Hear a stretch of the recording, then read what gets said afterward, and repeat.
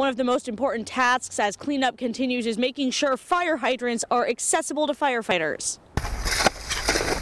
When the snow is done falling, firefighters in Providence head out to clear the city's 3,500 fire hydrants.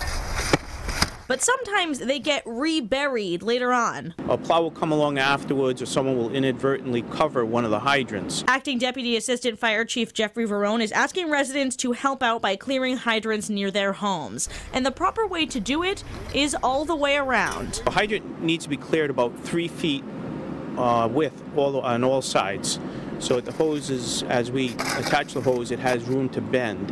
What we want to do is avoid kinking. Verone says time is of the essence to find a hydrant when crews arrive at a fire. We carry about 3 minutes of water on the truck. So in that 3 minutes, the second arriving engine company has to find the hydrant and establish a water supply before the guys in the building run out of water. And buried hydrants have caused problems before. A few years ago, we had a rash of fires, and we had several hydrants that were frozen.